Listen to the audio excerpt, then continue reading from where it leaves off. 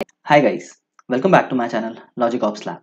So today, in this video, we are going to deep dive into Jenkins and learn how to integrate GitHub with Jenkins. We will talk about both public and private repository and we'll take an example. So guys, let's get started. For starters, on your left you can see new item, click on that, click on freestyle project and give a name. We'll give private repo. Once done, just click on OK and move forward. In the first tab, you can see there is a description column. You can enter anything related to your project. Let's write, this is for a private repository. Let's come down and you can see source code management. Click on Git and you have to enter the URL for the repository.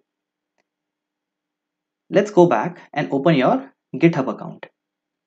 You can see that there are two repositories over here. Click on that. You can see Jenkins automation and batch scripting. Jenkins automation is a private repository as you can see, and batch scripting is a public one. Let's open it in a new tab. On your right, you can see code part. Just take a look at HTTPS and copy it. Come back to Jenkins and paste it over here. Once you paste it, you have to enter the credentials. These are the previous credentials that I have, but I'll tell you how to add them. Click on add, click on Jenkins and enter your username over here. So my username is Logic Ops Lab. How do I know it? Let's go back and check my username over here, which you can see that it is Logic Ops Lab. Type Logic Ops Lab over here. Come down and give the password. Now what should be the password? So in order to do that, it's not necessary that you should give the password over here. Go to the profile part, go to your settings and open a new tab. Come down and go to developer settings. Click on it. You can see three options over here. Click on personal access token. And you can see that there is already one token over here. You might not need it. So let me delete this. I'll create a fresh one. Now click on generate new token. And in the note, you have to type the name. So let's give it a name Jenkins. Private repo token. Okay. Now you have to select the scope. Scope is something related to your permissions. So you can give the read permission or write permission. I'll give the read permission only. So let me select. I won't give the delete repo. That's only the read for the user part, read for the admin, read. And for the repo part, you can select everything, and if you don't want, you can do accordingly. I'll select the repo part as well. Come down and generate the token. Now make sure to copy your personal access token because you won't be able to see it again. So click over here, paste it somewhere. I have pasted it on Notepad++ separately and give this password over here. Once giving it, come down. In the description, if you want to write anything, you can write. It's not necessary, but it can be used for reference purposes. So I'll just write my private token login creds and just add it. You can see that red issue over here. This comes when there is no credentials for a private repository. I have selected the one which I gave. Now make sure to write the proper name of branch over here. Let's go back. You can see the branch name is main. Come back over here and type main. Save it. Now this will how it looks like. In order to check the credentials, go on credentials as shown. You can see there are two credentials saved over here. One we saved just now and one was the previous one. You can click any of these. This is the one which I just created. You can either delete it or update it. This is just to show where it gets saved. Let's go back and click on build now. Once you click over it, you can see there is a build that got triggered. Click on it. On your left, you can see the console output. So this is the output of what exactly is happening over here. In the top, you can see that there is a name, Ravish, and you can click on this option as well. You can go back. This was a plain text view. You can see that it is successful now. Now building in workspace, you have to check the workspace.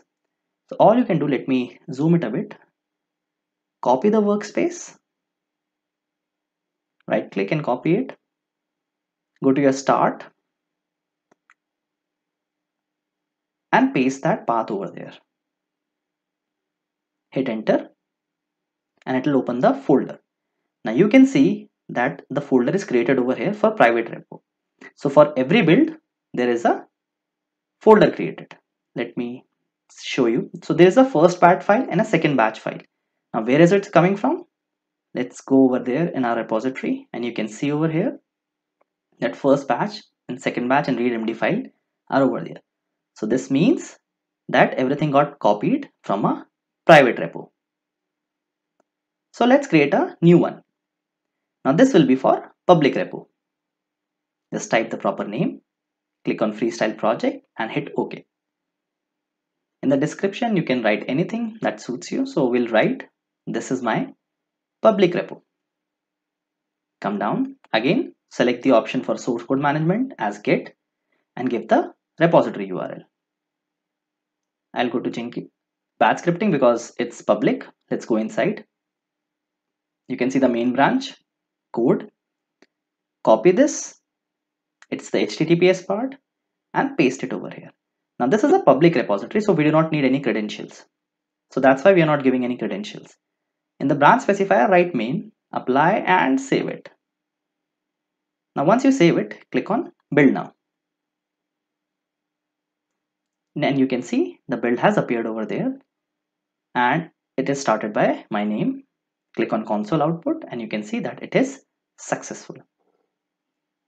Again, you can see the workspace. Just copy it like the last time. Open it from the run. Paste the path over there and open it. And you can see that public repo is created over here. Now let me show you a bigger icon. And you can see the code which I pushed to my library, to my repo is here. So let me go to my repo, other repository, and you can see over here all the folders that were in the repository are checked out in my local using Windows, using Jenkins. So that's how it works, guys. And you can see the right option over here, the green one, which means that both of them are successful. For my private repo and public repo, it will show you the last success when it was. So one was 3 minutes back and one was just 57 seconds back. So there is no failure available and the last duration was 18 seconds and 6.3 seconds respectively. So I hope you have understood it, guys. This is a very basic idea on how to integrate GitHub with Jenkins on private and public repo. So thanks, guys, and I'll see you in the next video.